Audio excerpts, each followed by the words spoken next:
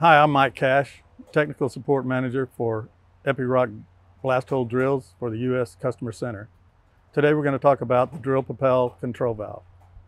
The drill propel valve is located on the non-cab side of the tower support. This valve is called the drill propel valve. It's actually a multifunction control valve.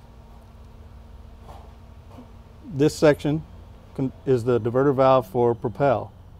When the operator selects propel mode, he energizes this coil, which shifts this valve, putting the machine in propel mode.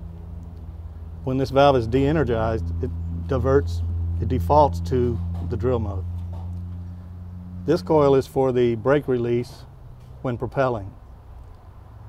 This relief cartridge is your maximum pull down relief for your feed circuit. It comes preset at 3,500, but must be adjusted to 3,000 for DM45.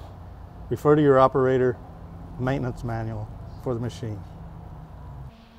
For more information, contact your Epiroc Service Center or dealer.